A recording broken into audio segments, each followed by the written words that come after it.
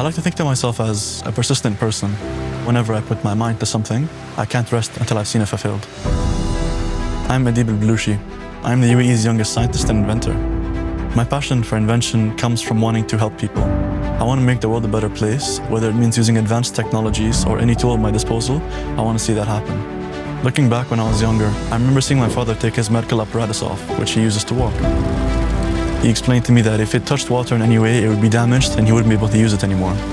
Decided that I wanted to do what I could to help him. It was at that specific moment that my passion and love for invention was birthed. At the time, I was 9 years old, and so there was a bit of a problem with people taking me seriously. They thought that I was a kid with an overactive imagination, but in reality, I had a goal. Aluminium is a malleable metal. It's lightweight and it's easy to work with. It doesn't have a massive rusting problem, and as such, when I found it, it felt like a solution to all my problems.